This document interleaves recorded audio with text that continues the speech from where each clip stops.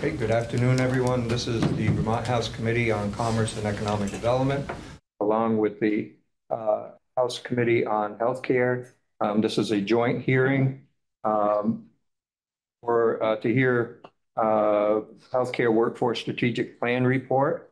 So first up, State Auditor Doug Hoffer, and just to let everybody know, this is Friday afternoon. So this is Friday, January 26, 2024 at 1:08 in the afternoon. So with that, Madam Chair, did you want to? No, I appreciate us doing this together. I think both committees have put a lot in place over the last couple of years. And so it's going to be great to see where it's landed and what else we might need to do. Thank you. So, Mr. Auditor, thank you for joining us this afternoon.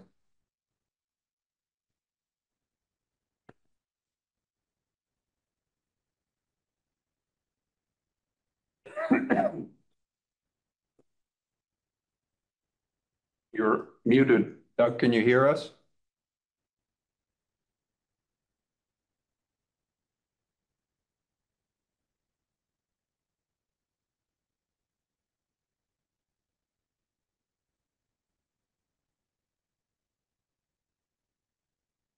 that better?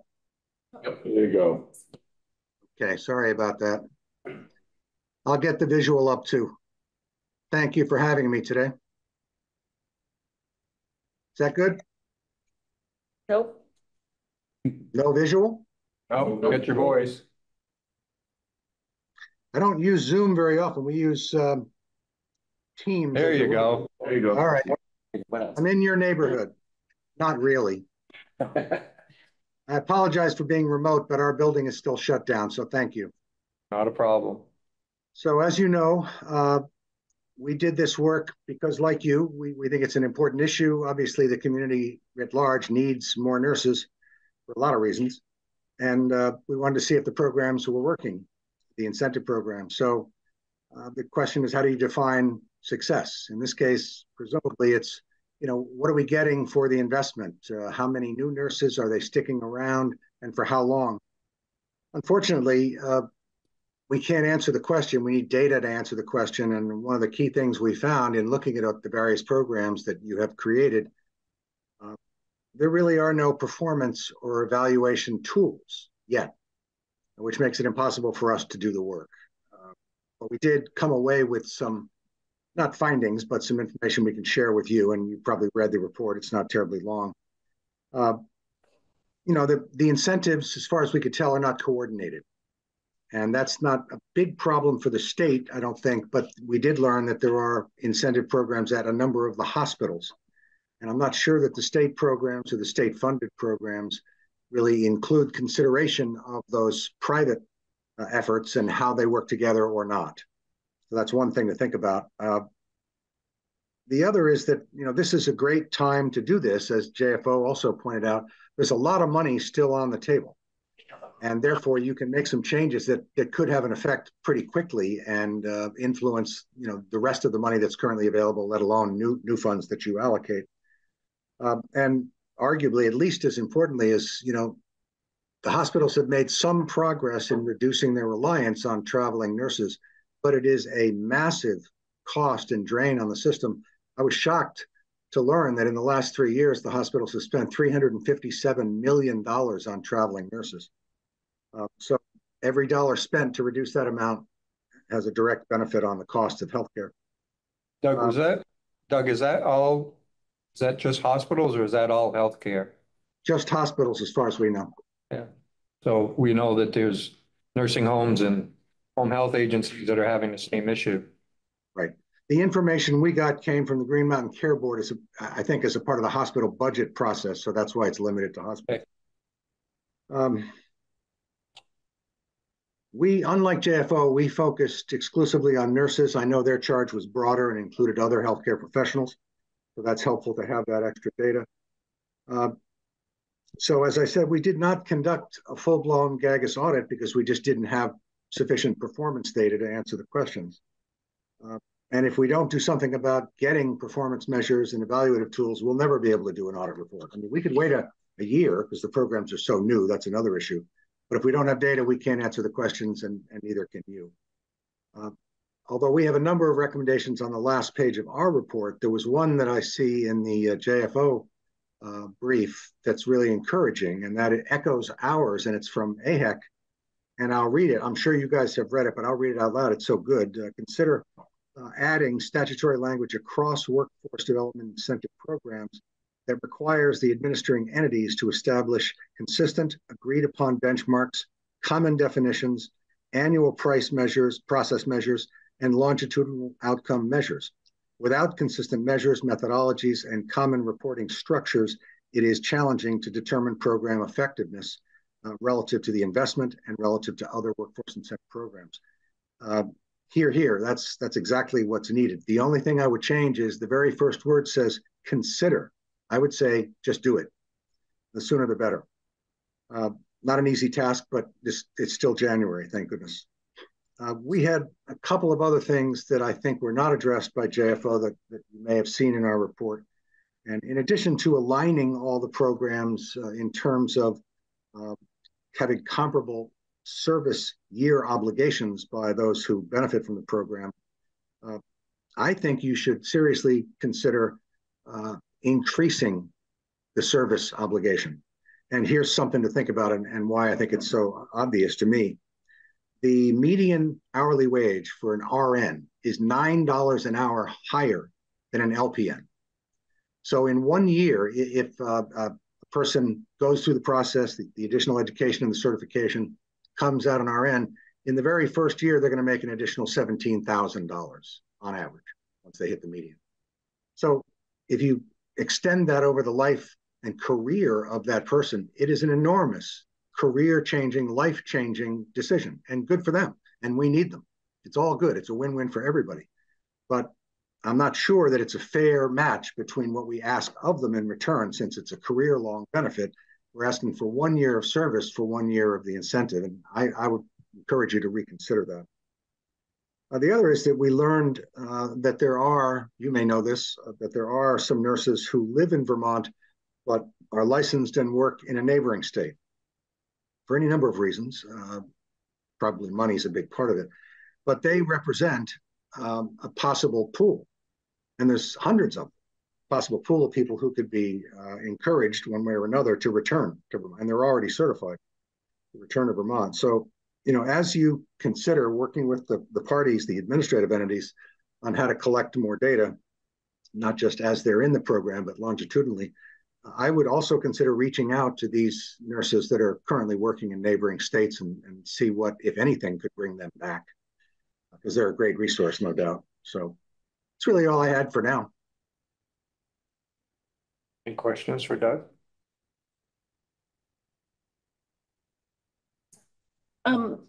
Thank you. And thank you for your information. Your report is fantastic. I'm just, you mentioned considering the obligation a little bit longer. I specifically remember when we were trying to come up with the length of obligation, years served, we were competing with other states who are also scrambling to incentivize nursing programs. And we were trying to align the obligation length to them.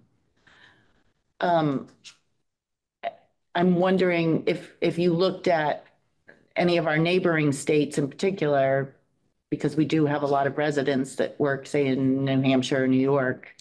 I'm wondering if you looked at any of their programs that they've put in place to incentivize this career and what their length of obligation was.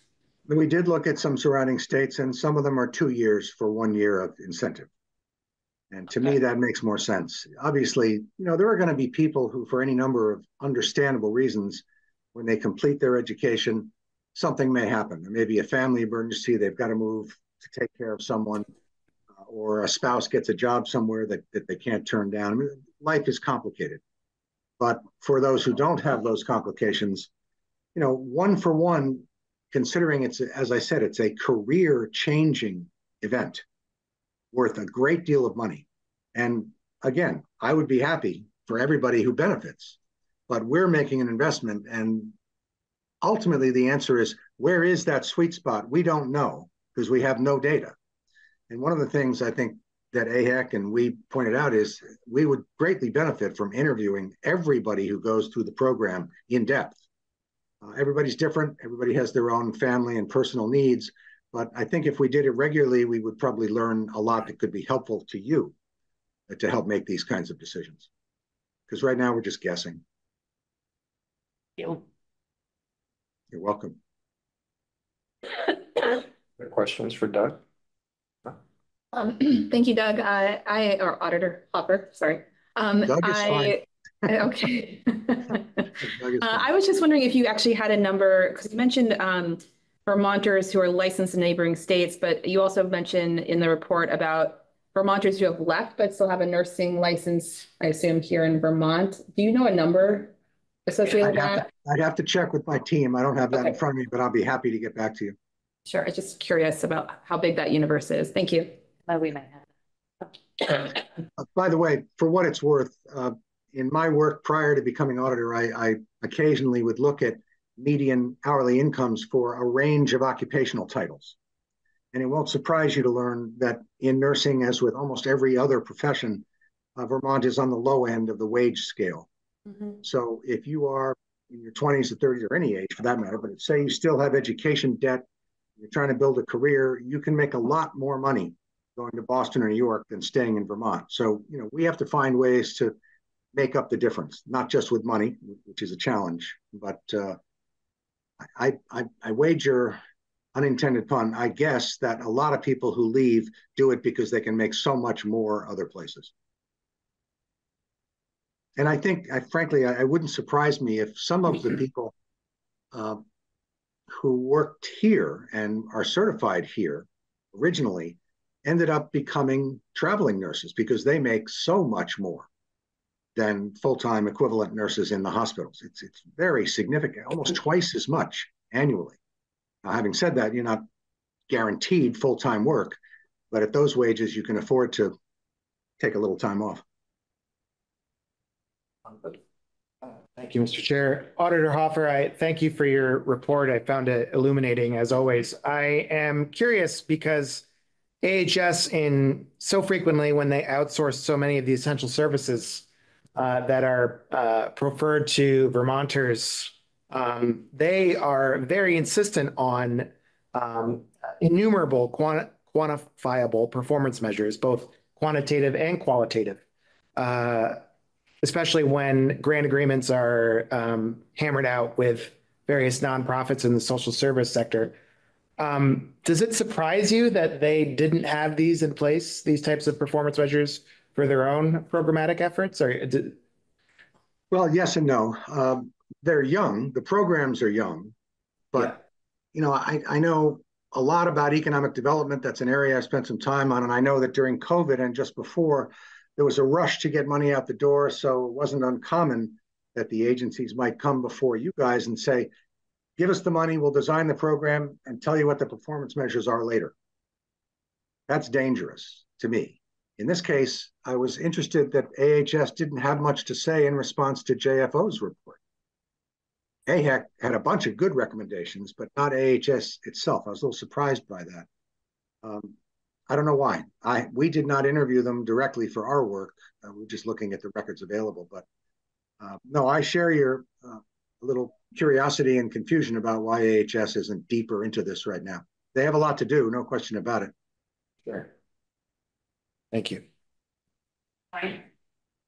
Hi, Auditor Hopper. This is Representative Cordes. I'm speaking as just giving you and the group an update on travel nursing. I currently work both in the state of Vermont as a registered nurse and also have in the last 2 years have completed a number of travel contracts in Maine and in Virginia, and largely or partly because of action taken on the federal level to reduce the amount of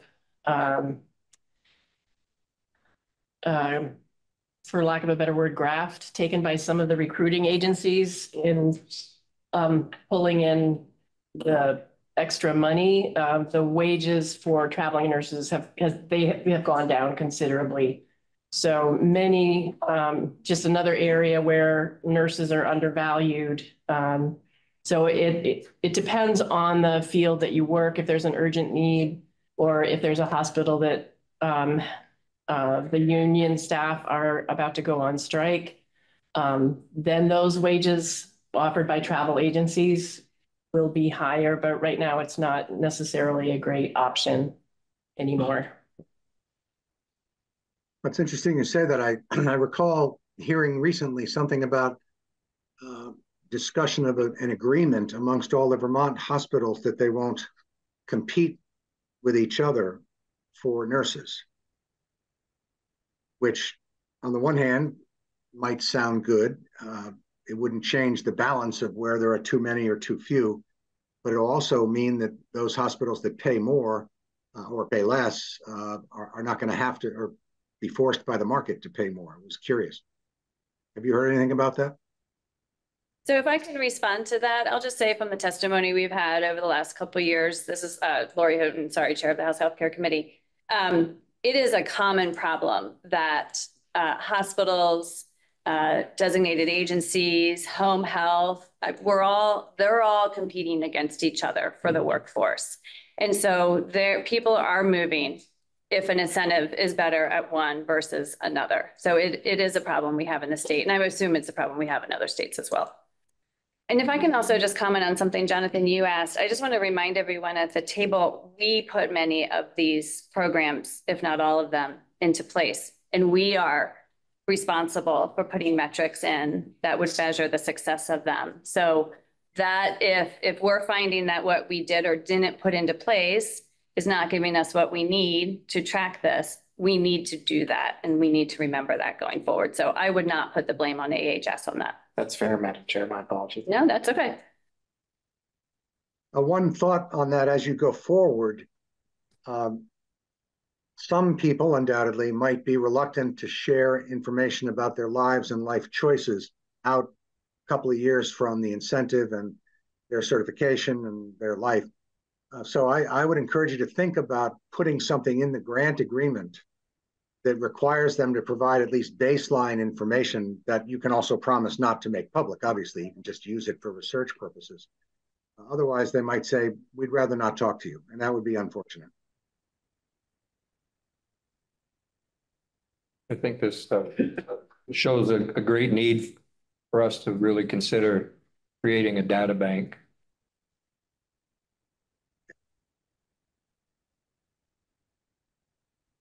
The questions? Doug, thank you very much for joining us this afternoon. We appreciate it. You're very welcome. Thank you for your good work. And I hope these programs continue and you get the data you need and that we need to measure their success. Agreed. Thank you. Thank you. Nolan? Ben, do you want to go up too, or is there another chair down there?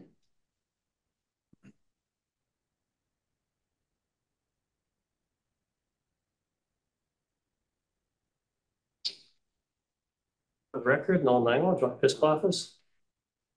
Jennifer Carvey, Legislative Council. I think this might be my first time in front of Commerce. Hopefully it's not the last. Yeah. Maybe once, maybe 10, 12 years ago. Could be. Could be. I'm a frequent flyer. Okay, so I thought I would just briefly just talk about what our role was in this report, and then just quickly just say what it's in there and why we did it the way we did it. And Jen, jump in whenever. As you know, the legislation required us to do an inventory. It required us to do summary funds, and then it required us to come up with recommendations and work with the collaborators being AHS, VSAC, and AHEC. So the first two we felt was well within our scope to come up with an inventory, which I think was really useful to myself as well, because throughout the years, people have asked me, I was like all over the place. So I thought it was very useful. Having the piece about where the money is also well within the scope of what the work we do. But in terms of making recommendations of how the program should be streamlined, we didn't feel that was within our expertise. We're not in the field. So what we did instead was just put the recommendations and attribute their recommendations to the other collaborators, being AHEC and VSAC. So that was the approach that we took. All the information about the inventory of existing programs was provided to us by AHS. So we tried to highlight where, as required, the amount that was appropriated, the source of the fund, whether it was base or one time, and then where the money was in terms of as of 6/30/23. And then recognizing there'd be questions about what about after that, we tried to highlight if that money has since been obligated or a program has been created. So any questions you have about the status of where money is or whether it's been obligated or out the door, we will defer you to AHS. And I think there is someone from AHS on the line who will happily write your questions down. I don't know if you want to add anything. No, I don't think so. I mean, thank you to AHS and AHEC and VSAC for their cooperation, and to Nolan for taking the lead on putting the report together. As Nolan said, the recommendations are from primarily from VSAC and AHEC. We do not typically provide recommendations to nonpartisan staff. We just do what you ask us to do as far as getting information for you to be able to make decisions. And I don't know if you wanted us to put the report up, or you're good with people just looking at it on their own devices. We generally have you put it up on so everyone can see it, even people that are watching us on YouTube. Yeah, if you don't mind, we'd love to have it up on. All right. Yeah, that's great. Yeah, we usually do that. Moment to. And I assume it's on today's link so that people. Yes, it is. Claire had sent me that. The other thing I also added was, or we added, was an acronym list. Yes, thank you. That was helpful. In healthcare, I didn't know what an NFLR was either. So, and then also both VSAC and AHEC had other recommendations. And at first I wasn't sure whether to include them because it was sort of outside the scope. But then I said, well, you know what? I think it were worthy of still. So I have a third of an appendix B, which is like suggested edits and other technical corrections, because they are the ones in the field. And so even though it wasn't within the specific scope, they have plenty of input about ways to make the programs better. So I included them as an appendix so that it would be kept. Technical. I'm totally got them. We've been doing this together for 16 years. Good team. All right, so here is the report. And you can see it starts with the language that directed the work to be done. So this was done in last year's Appropriations Act. It directed our offices in collaboration with Agency of Human Services and certain departments within it. The Vermont Student Assistance Corporation, what we've been calling VSAC, and the Office of Primary Care and Area Health Education Centers program at the University of Vermont Learner College of Medicine, which we've been calling AHEC. And I think you're going to be hearing from some of them. The report was actually due to the appropriations committees, but obviously of particular interest to your committees. And as Noel mentioned, it was to include this inventory of existing state programs dealing with healthcare workforce incentives, the summary of the amounts and sources of the funds for each program. And Noel mentioned the June 30th, 2023 date. That was the close of fiscal year 2023. So that's why that date was used per the directions, and then recommendations for streamlining or restructuring programs. And those are the recommendations from VSAC and AHEC. Then we got to the inventory, and Nolan talked some about how he put that together. We tried to give you the name of the program, the statute, if it was codified, which department in state government it is, and who is the outside administrator or grantee, the amount appropriated either now or on an ongoing basis, the source of the funds, whether the funds are base funds, so built into the funding on an into the budget on an annual basis, or one time, just funding appropriated one time, and it would have to be reappropriated for the funding to continue. And then the carry forward, if any, of unobligated balances as of that date. So we have many programs. You can talk through them if you want, but Some of them were only in session law. Several of them were in Act 183 of 2022, which was a workforce development bill, and I think other topics from the Commerce Committee. So some of those will look particularly familiar to those of you on Commerce. And some were codified, put into statute on an ongoing basis, but the funding isn't necessarily built into the budget unless specified. Anything else you want to add on there? And then you'll see the recommendations from the collaborators. They will be speaking to in their testimony, as well as the acronym list Nolan mentioned, and the suggested edits and technical corrections. The other thing I would add, or end with, my end, is a thank you to Sarah Clark, who before she left did a bunch of the heavy lifting on the inventory. To AHS for the timeliness of their information, because they had to, Rich Donahue and his crew had to go to multiple agencies to get information. Thank you to Liz Cody from AHEC for multiple corrections and terminologies of things, always keeping me straight on the subject. And then to Tom Little and his crew at VSAC, again, for their timeliness and their responsiveness of getting me the information. Definitely agree back.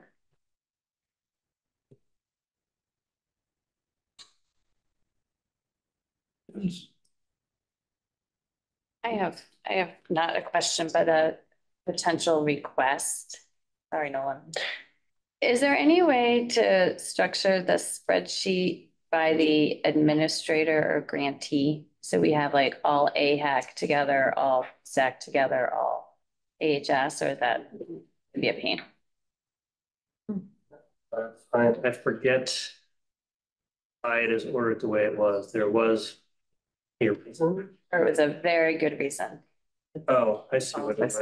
It was by year. It was by year and a half. Yeah, statutory. I did it that way. But I can restructure it. That'd be great. I mean, if you can keep both, some people might like it this way, but I would love to see it by grouping. Thank you. When you have time. This summer. Okay. No, I'm kidding. If I remember right, 2 years ago in the budget, we appropriated dollars and expecting it to be a 2-year period, I think. So that we appropriated in the 2022-23 budget, that we expected those funds to be expended within a 2-year period. So we didn't put more dollars into them last year.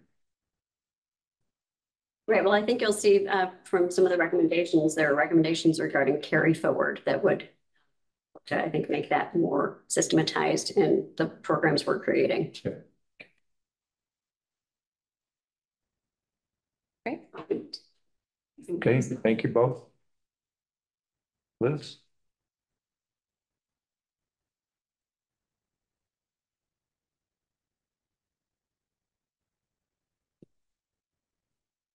Hi, I'm Liz Cody, and I am from the University of Vermont, and I represent the AHEC program. And thank you for inviting me. I'm mostly here to be a resource and to answer your questions, but in hearing some of this conversation, there are so many things like now I want to respond to. I have been involved with educational loan repayment for 19 years with the AHEC program. AHEC has administered educational loan repayment for 27 years.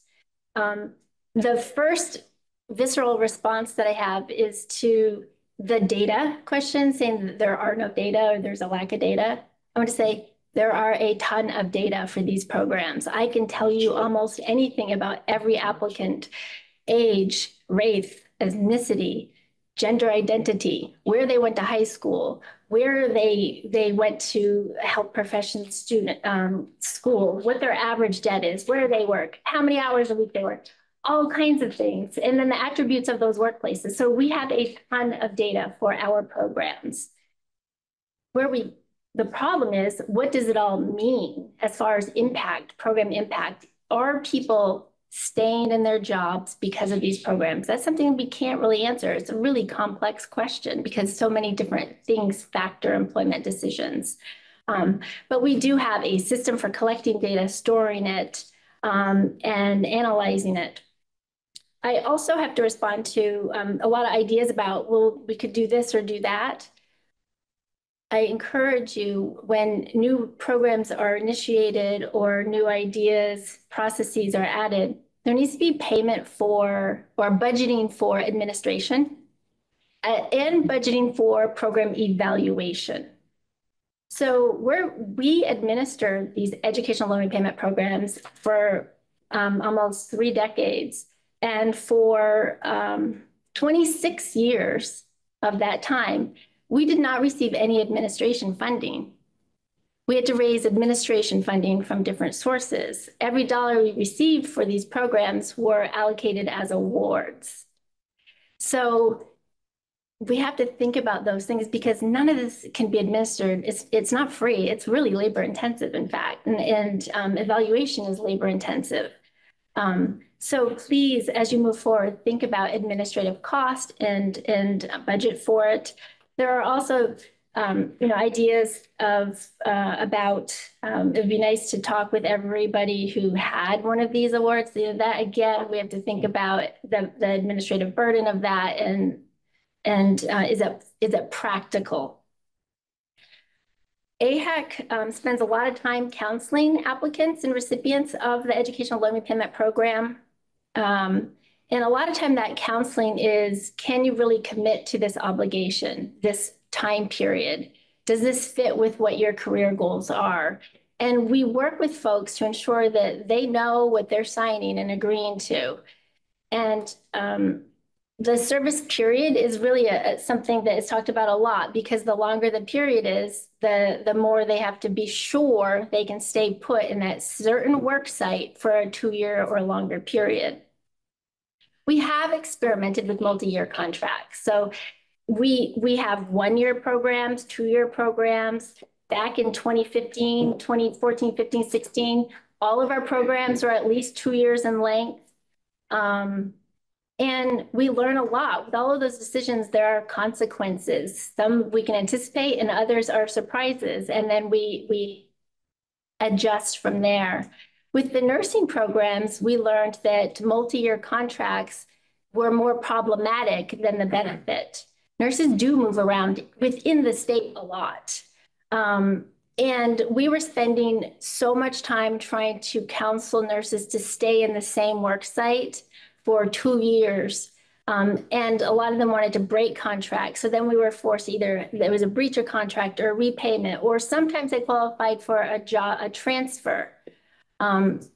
Is there a question?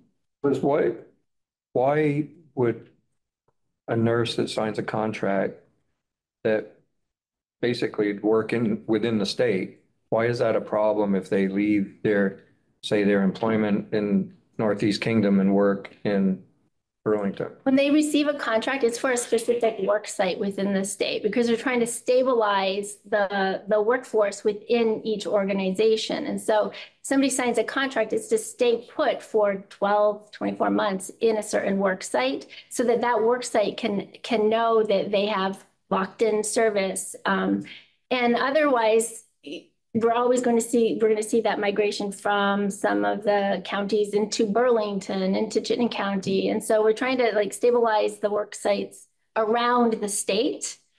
And so it's not a free for all as far as transferring to any site within the state. Longitudinally, we do look at retention after the program. And for that kind of thing, we do look at, are they still working in Vermont someplace? So we don't stick with the same work site. But for the duration of a contract, it is for a specific work site. Do we have buy-in from the single hospital where the contract is signed? Does that hospital also provide some incentive to keep those nurses there? Yes, so that is another piece of the educational loan repayment program that isn't really talked about in these reports. We work directly with all of the employers. They are co-signers of the service obligation with the recipient. So it's coordinated with them. not only is the recipient buying into, yes, I'm signing on the dotted line, so is the employer. And so then we're receiving input from both of them as far as, are they delivering that service obligation? Are they still there when funds are dispersed? So it's all very coordinated. And some work sites contribute matching funds to the award from the state. And then we take those in and bundle it into one award and one service obligation. So there's a lot of coordination that goes on. I think that the reports are very high level. And so there are a lot of details that we weren't able to go into, but we did provide 5 years worth of data as the auditor's office requested for the nursing programs. And we showed for our loan repayment programs, which are focused on retention, a significant majority of those nurses are still here working in Vermont. And so we provided individual level data about those nurses and the ones who left, where they went, Virginia, Tennessee, Massachusetts. For some of them, we know more information about why they left. For others, we don't necessarily, but we do try to collect that. And for the majority the handful who have left, we do know where they are. A lot of these programs are focused on financial incentives, and in working with individuals, we hear a lot of reasons why they may want to leave Vermont or leave their work site within the state. And many times it's not a financial reason. It has to do with the work site. Sometimes it's about career opportunity and compensation improvement, but other times it's about different things. It's family needs. It's due to divorce or sick parents, taking care of people. It's about workplace environment and not being able to get through the day at a certain work site. We hear a lot of those gory stories. So it's very complex what guides people to make the decisions. The educational loan repayment program is for licensed, ready to work people, individuals, professionals. They're not trainees anymore. There's an immediate return on the investment because they're locked in for service right away, and we can track it.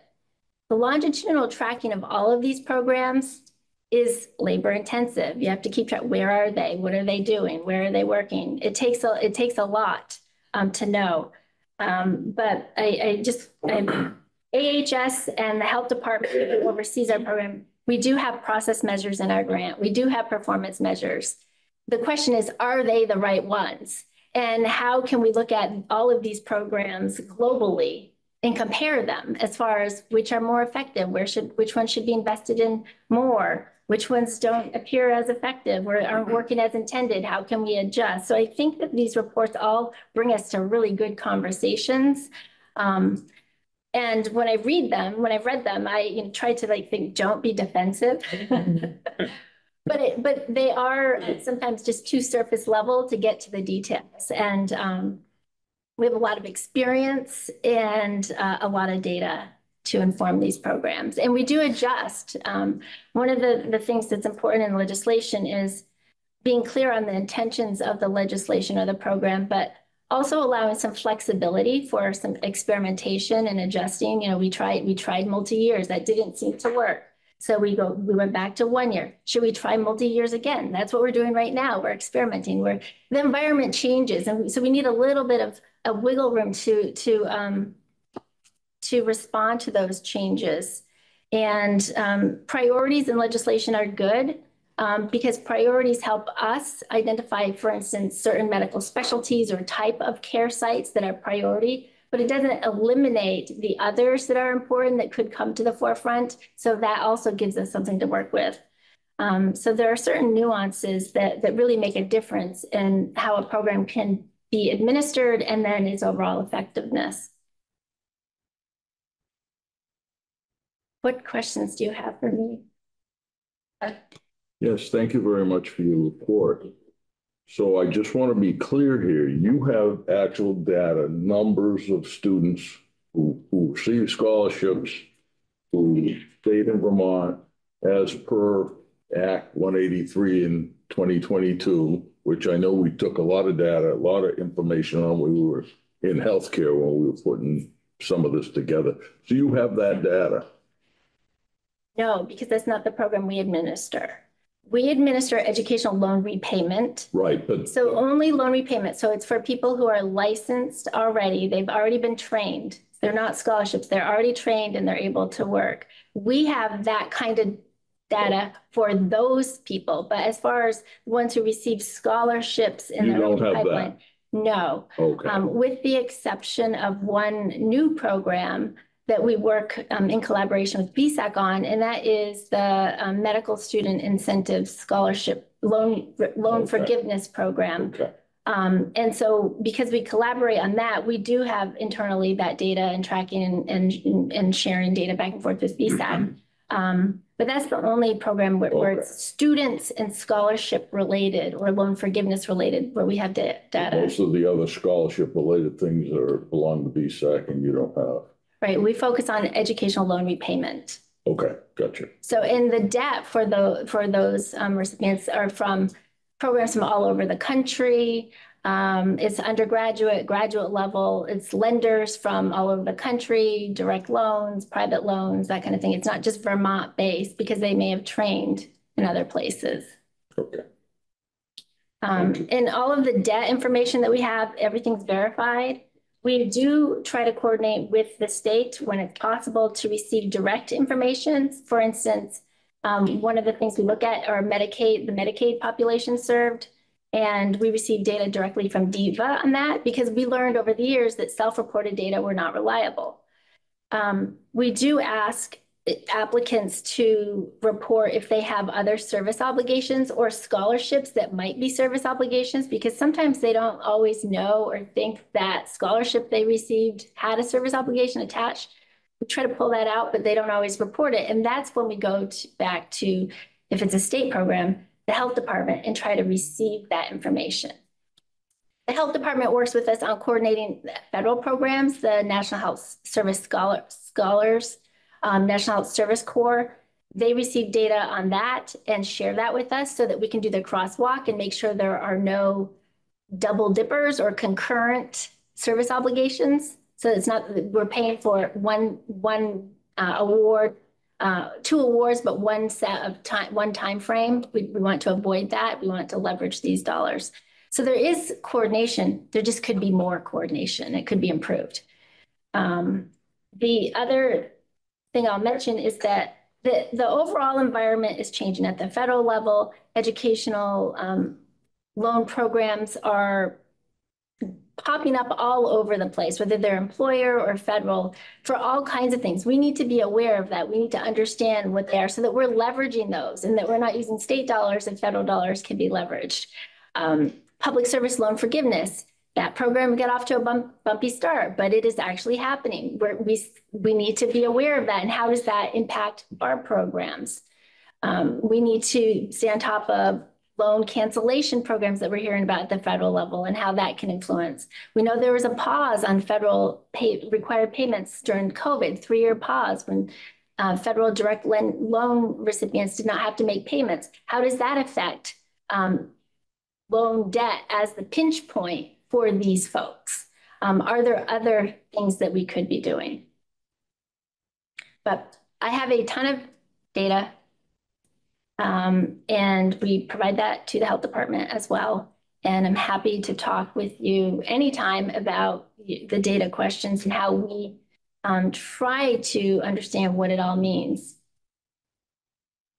Thanks for coming in. I want to find out if I heard you right. Did you say that in terms of administrative monies that you don't get any?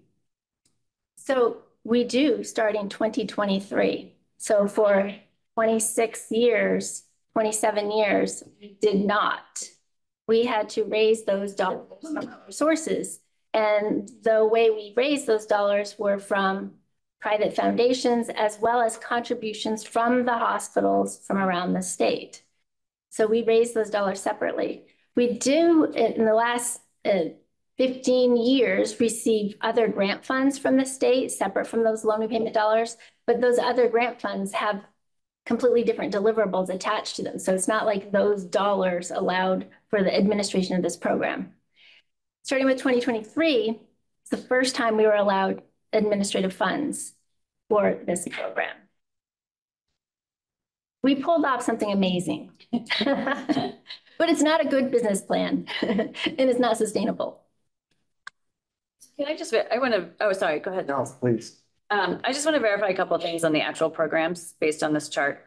So it looks like you have the loan repayment for healthcare providers and healthcare educational loan repayment fund for an amount of $667,111. That amount is available for 2 years. And so the first year has been, so I'm curious if we've gone through the 2 years and there's $0 or there's still 1 year left of the 667,000. So we have a grant right now that is a 2-year grant. That also is a new innovation of 2-year grants. Before they were 1 year at a time. We have a 2-year grant, and for each of those 2 years, we have 667,000. That grant ends December 2024, so it ends at the end of this year. Okay. So the grant has money for FY25, which the process is the 24 process. How that's appropriated, I can't say. Okay. So right now you have nothing available. You're waiting for that appropriation for the next, as of July 1st. Right, but technically we have a grant that says. Okay, so we can, okay, gotcha. And then there's one that you do with VSAC, which you talked about, which is the scholarships for 10th, 3rd, and 4th year UVM medical students. The program repeals on July 1st, 2027, was at close to 1.5 million. It says there's 0 carry forward. So has that money all gone out, or is there still money available for? I'm going to defer that to VSAC. Okay, that's fine. And then the other one I see is the Vermont Healthcare Professional Loan Repayment Program for 2 million and then another 500,000. It looks like it was ARPA one-time money. So is there any, has that gone out the door? Is there any money left available? We have a grant for that and that ends December 2024. And the majority of those funds have gone out the door or are encumbered for year 2 awards. Okay. I believe that we have about $50,000 in that program that is not either dispersed or encumbered. Okay. And then it looks like the nurse faculty loan repayment program for 500,000 was one-time money. And is that out the door and done? No, that also ends at the end of the year, the year 2024, and 175,000 has dispersed. Okay. But there may be year 2 awards that are encumbered. Okay, great. And we might have you back into healthcare to walk through some of the data that you talked about. And I want to say you've always been very helpful in coming up with data, so we appreciate that. Yeah, I would agree. I think it would be nice to know how those programs work. Did they work the way we intended? Right. By getting more nurse faculty available so that we could train more nurses quickly or quicker than we do now. So I think it'd be interesting so that we can make recommendations to appropriations of whether or not we need to continue to fund these programs. That one question I had going back to the contracts. So nurses that break their contract, how many of those, how many times does that occur? It occurs less frequently than it used to, partly because we have such rigorous counseling that goes on and the 1-year contracts. It's not good for anybody if somebody is breach of contract. It's not good for the employer, the individual. It's not good for our programs. It's a lot of work. The counseling is a lot of work. But we try to work through some of the issues with the individuals and with their human resource department. Sometimes it's three of us on a Zoom trying to sort out, like, how can we make this work for everybody? And so it's for nursing of the 5-year period that we just reported to the auditors, I think there was 1 breach of contract. Okay, so it's not prevalent. No, it's not. But it doesn't happen on its own. Right. It takes. Yeah. But I'm wondering, yeah, I'm wondering if there's maybe something to think about. You know, people that are breaking a contract make more money somewhere else. Okay, I get that. But if there are other issues that are happening in someone's life, as you described, how, and if through your counseling, they can't make it work, why wouldn't we, as long as they're staying in Vermont, allow them to continue to receive that loan repayment? So in some cases we do. Okay, so you have that. There is that, but that is the aim is to lock in at a certain work site. So we don't quickly go there because then it defeats the whole, we're not doing what we're saying we're trying to do. Yep. But if there are extenuating circumstances, the entire contract talks about extenuating circumstances. I just want to make sure that there was the ability for you to work with Yes, the there is. person, and if need be, then switch it. As long as they stay in Vermont and not move out of state. And there are also clauses in the contract for leaves of absence where they take a pause, and then when they come back, the contract end date is extended to make up for that time. So it's pretty sophisticated. It sounds like you've thought a lot about this. I think we have Jonathan, Leslie, and Art, or no Art. Jonathan. Thank you. If I might expand on Representative McFaughn's line of questioning with regards to the lack of administrative funding, was no de minimis offered or preferred to your organization, or did you solicit an allowance for indirect funds of 5, 10% or whatever and were denied? And if you were denied, was there a rationale provided? We were denied for many years, but we did solicit, and over time, we got that last year. Okay. But initially you said there was no funding for administrative? Correct. The grants that we would receive would be very specific that the dollars had to be used 100% for awards. I see. Thank you. Leslie, did you still have a question? Yeah, it's more for you. I think both of you, there were like 8 recommendations that came through AHEC, and just wondering if there's going to be opportunity to discuss them and what the process might be about. So this is our first look at the report, and then we'll, as with most joint meetings that we've been having, then the chairs will get together and decide next steps. Thank you. Yeah. But if you have specific questions on the recommendations, feel free to. Well, it seemed like a lot of consolidation and things around that, which always makes sense to me. So I was just looking forward to a conversation on how to make it more efficient and effective. Definitely. And I want to follow up on that. Is this JFO report, and probably Nolan or Jen could chime in with it, is this all the scholarship incentive work that we did in the last years? Is it all here? Yeah.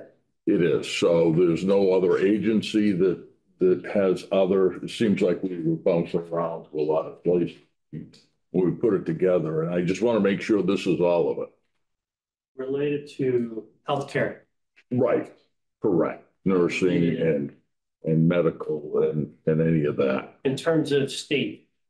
Correct. Liz will talk about this, lots of federal stuff as well. Right, but this is what we handled in the many sessions. And that's through AHS. Okay, thank you. Questions? Liz, thank you very much. Thank you. Thank you. Thank you.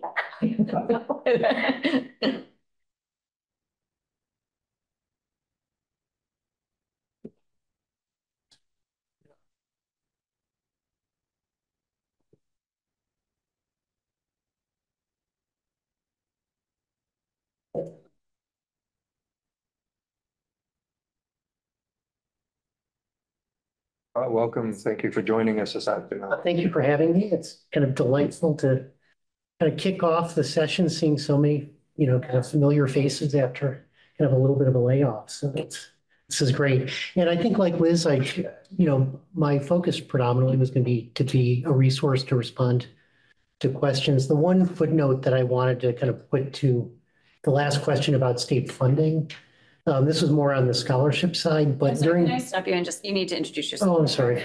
You'd think I'd know that. You would think, come on. I'm Scott Giles, President and CEO of the Vermont Student Assistance Corporation, and delighted to be here to respond to questions. All I was going to offer there was that during the pandemic, and not necessarily specific, not structured in the same way that the conversations our two organizations engaged with you all in the past.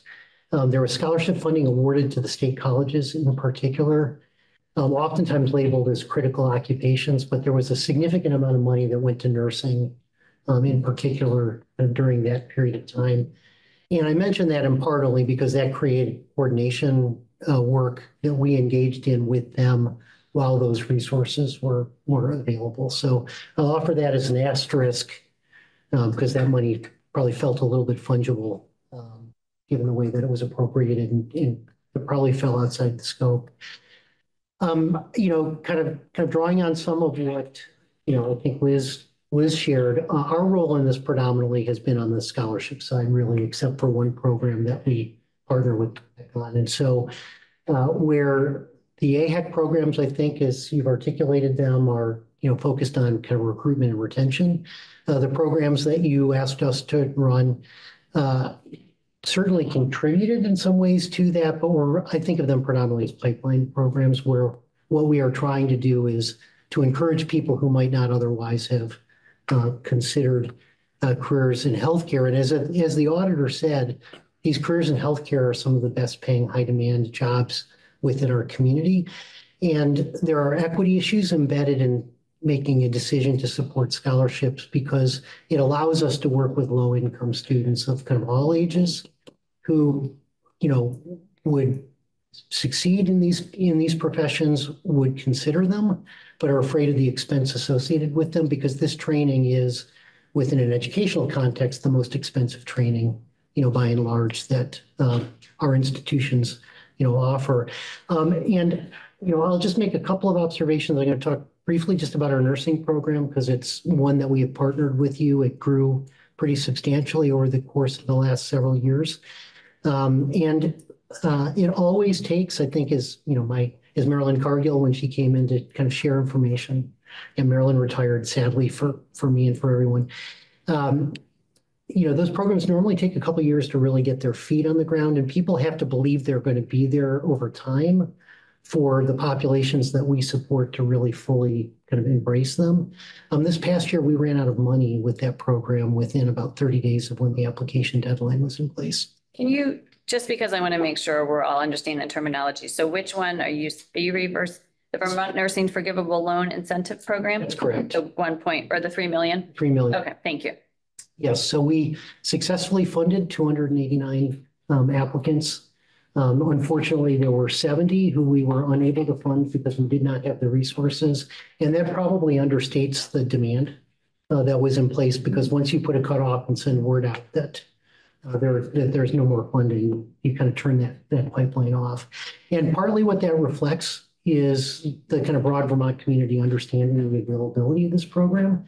And for particularly, you know, working adults, you know, who were kind of previously, you know, aid eligible, but who want a career change, the idea that we can offer pretty close to a full tuition scholarship in exchange for a year commitment to work, particularly at the Vermont State University, is a pretty powerful incentive. Observations, I think Liz shared, you know, we have a fair amount of data. And, you know, we pride ourselves in trying to share that, you know, with the committee and would be happy to, you know, work with you over time if there are other things that you're interested in knowing. But from an efficiency perspective, the other programs that we are administering for you are largely modeled after the nursing program, which allowed us to gain some administrative, you know, simplicity by eliminating complexity. There are some minor differences in there. It was in part our response working with you to the conversation about consolidation. With the nursing program at this point, 87% of the recipients have fulfilled their obligation through work in Vermont.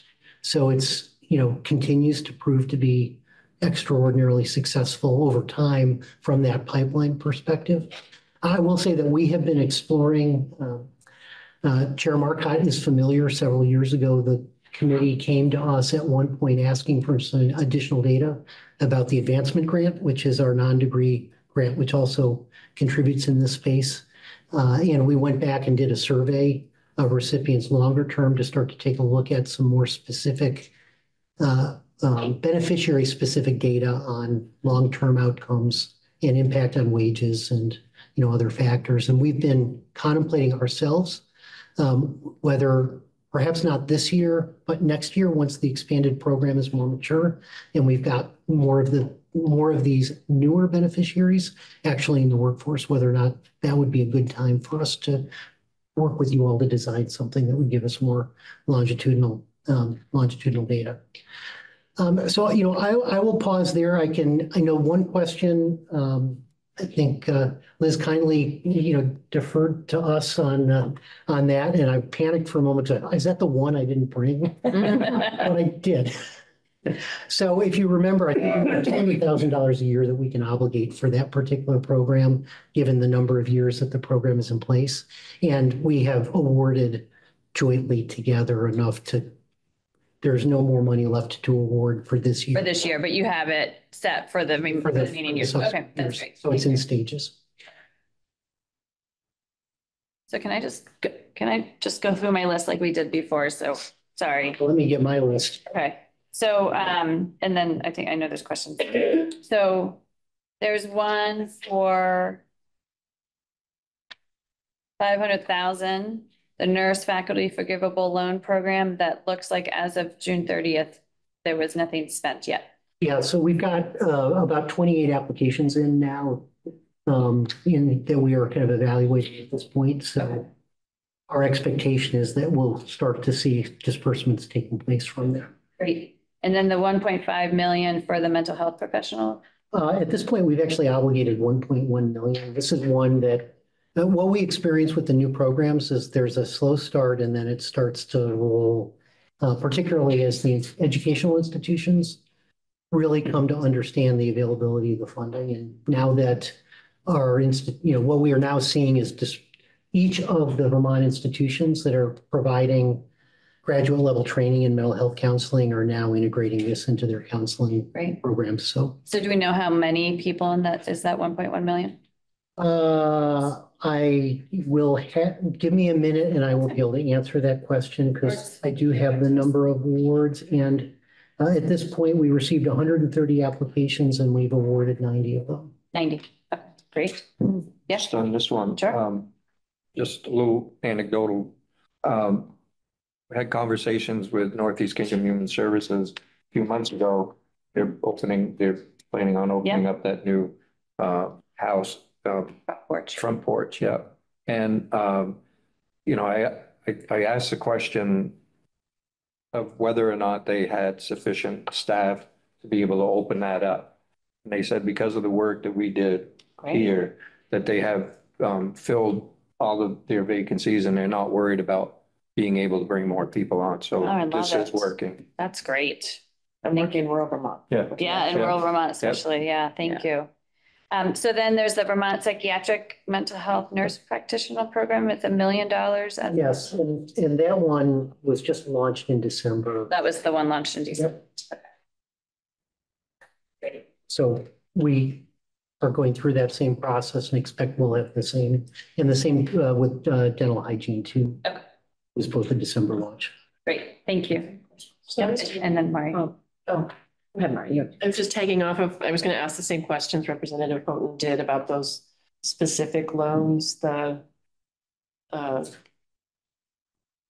6, 7, 8 nurse faculty, mental health professionals, and the psychiatric mental health nurse practitioner.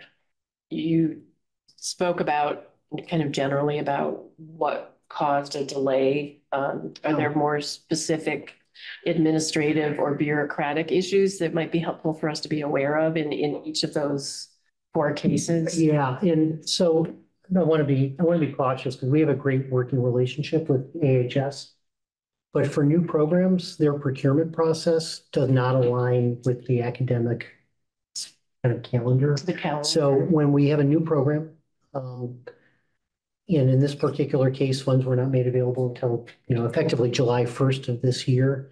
They delayed their willingness to engage in the MOU conversation on these new programs until some of their other priorities were kind of, worked through. So we weren't able to get the MOUs in place with them, even though we've got models for doing this until in the fall. Yeah, and the December launch for those two programs simply reflects when we got their funds. And then the facilities, educational entities and facilities that would offer, like UVM Medical Center, that would offer scholarships or programs like this, have their own calendar. Right. In an ideal world, if I can, step back from our perspective, and because of the nursing is a great example of this because the program has been around for a while and there's a lot of support. We have more comfort marketing, even though we know that we're not, we won't know what the dollars are until the end. But if we are looking at new students, just the student calendar, they're making financial aid, related decisions in kind of May. Yeah. The spring. Now we navigate that, our budget cycle, to support that, but where you've got a base program or where we've got carry forward authority, we know we have the money. We can, go ahead and navigate that effectively. With these new programs, what we run into is students will have already made their decisions and already done their financing for the fall by the time we are stepping into by the time we have the MOU in place. And you'll see that we have made a recommendation, within the language that we enter.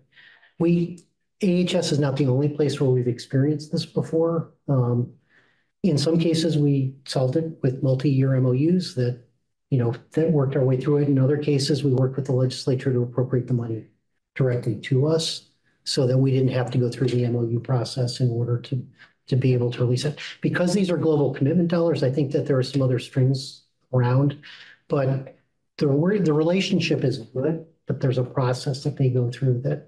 I think that's really helpful and good for us to be aware of. Thank you. Yeah. My question was about the dates also and why it takes a significant amount of time to get these up and running.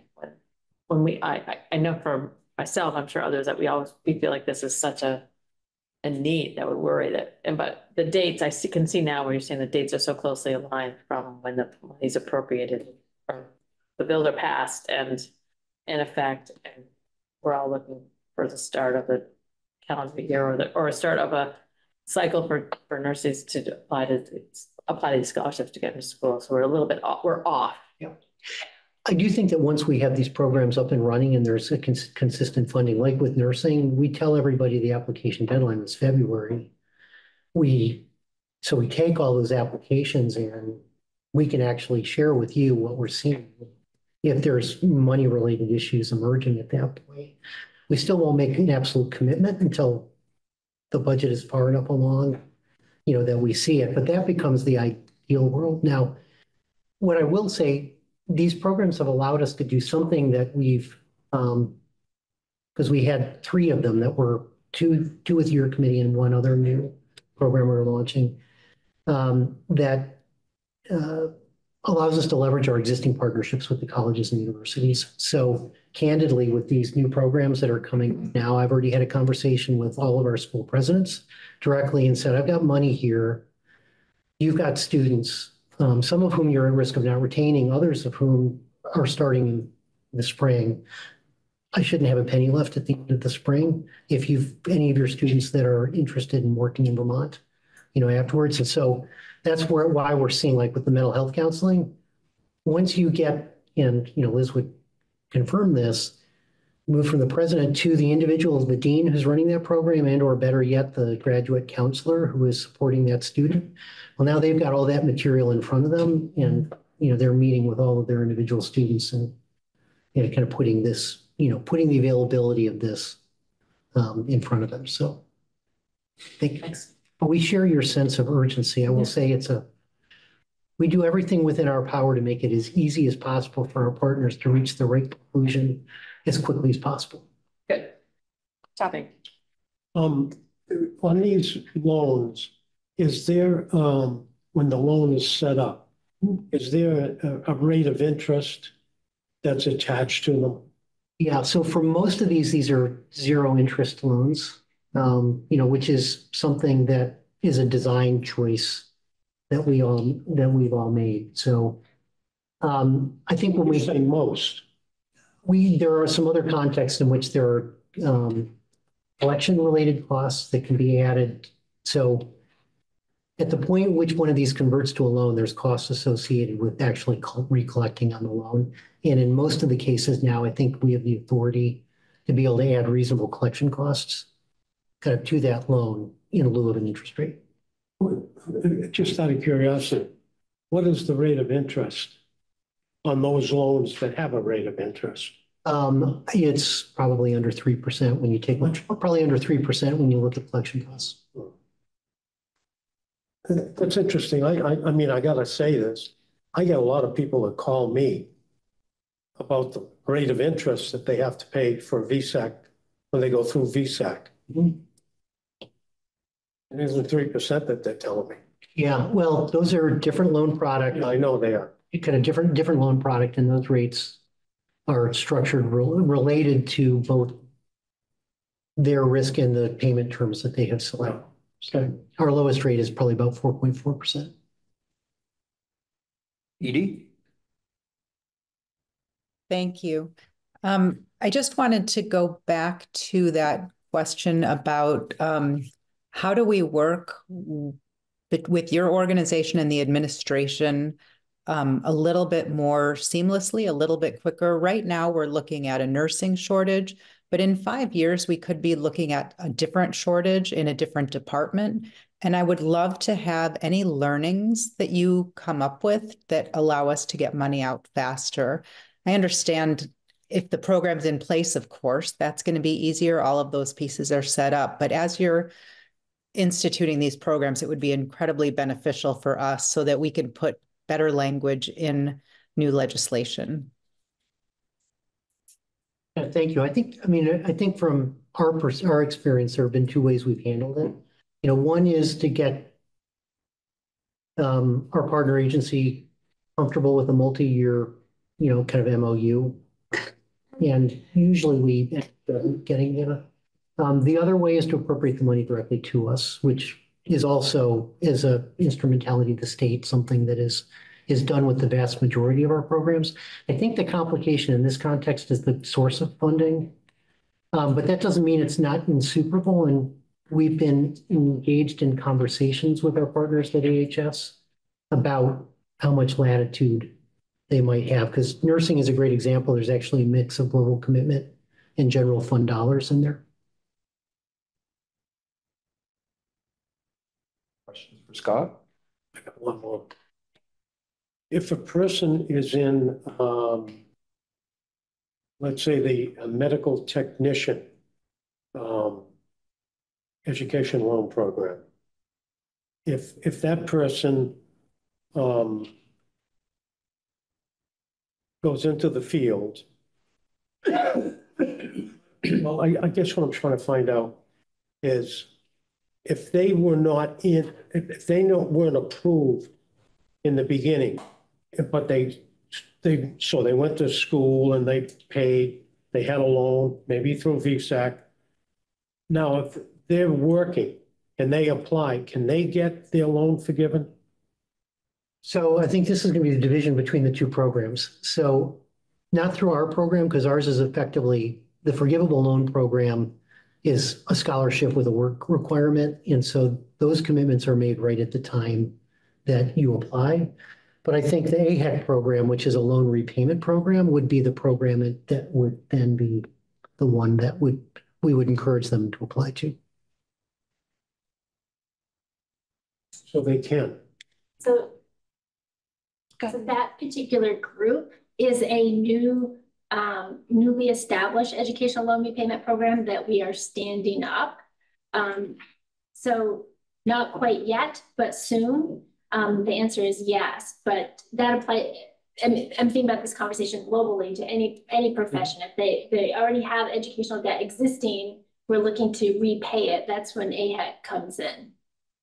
Versus when they're a student, that's VSAC. Okay. So MedTechs is the latest new program based on last year's legislation. and we're working to reach those individuals. They're not licensed or registered by the state. So it's been challenging to stand up this program. It's a little bit unlike our other programs. They're not licensed by the state? No, or registered. And they don't have to have a college degree.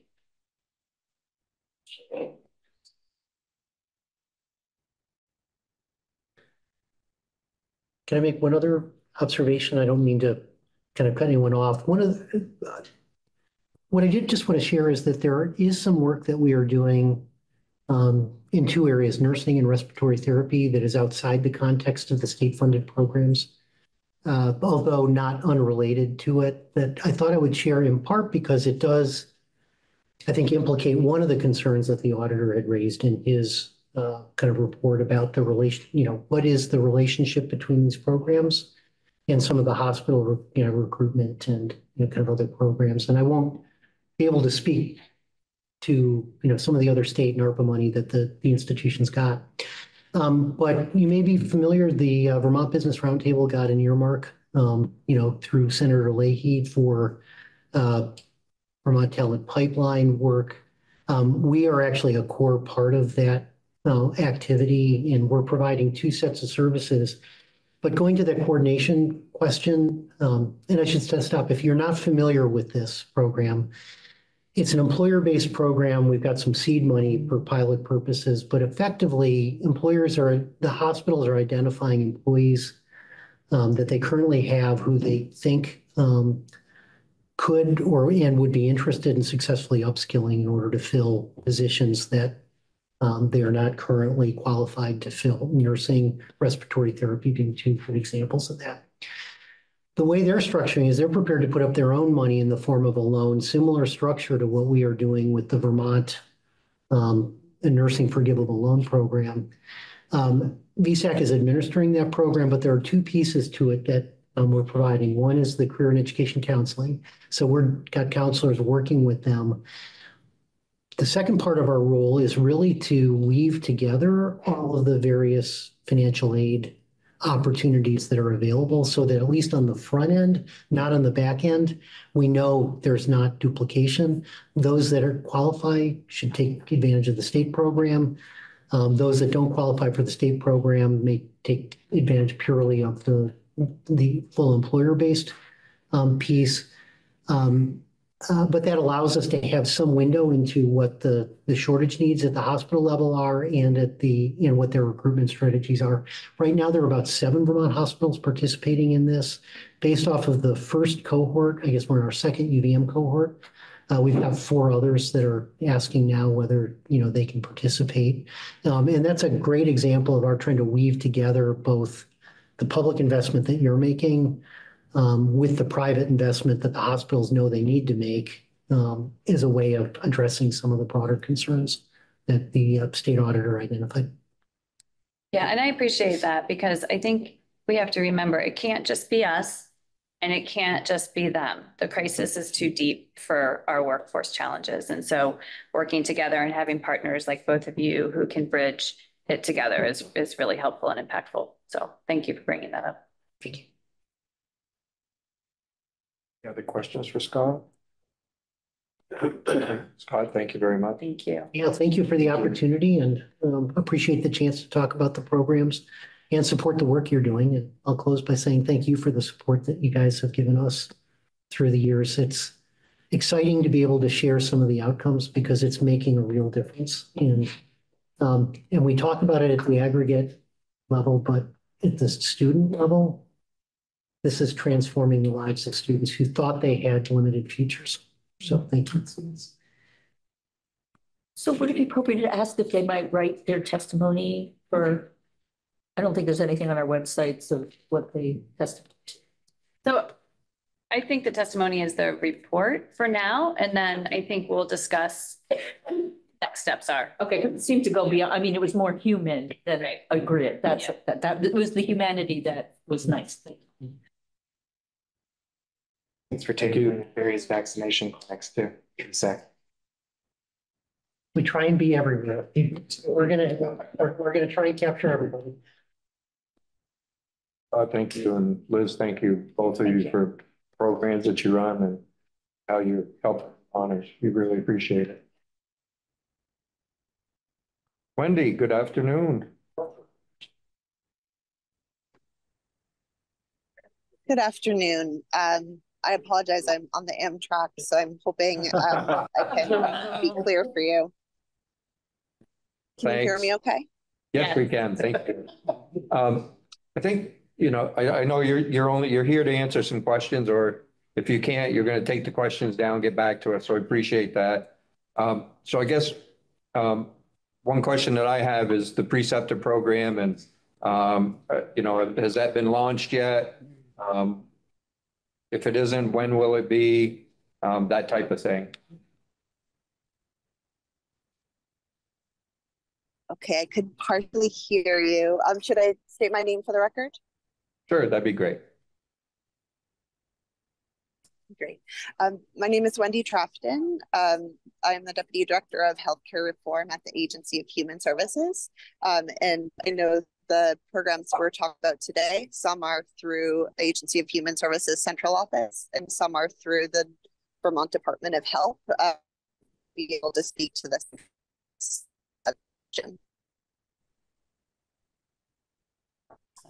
I apologize that I was asking you to repeat your question. I could not hear it.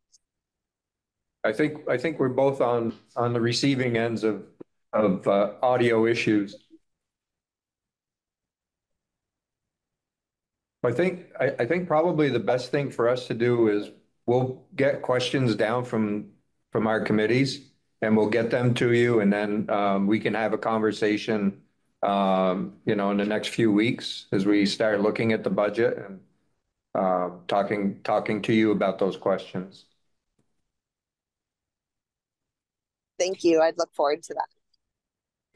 Great. Thank you. Thank you. Thank you for listening in with us this afternoon. We appreciate that. Thank you very much.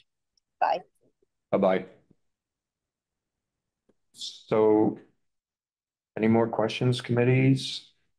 I look forward to that conversation. I do have concerns about, we're talking about the real life impact, life-changing impact it has had. I know personally people who could have benefited from the pipeline program. So I do have some of the concerns we've already discussed about why it's taken so long.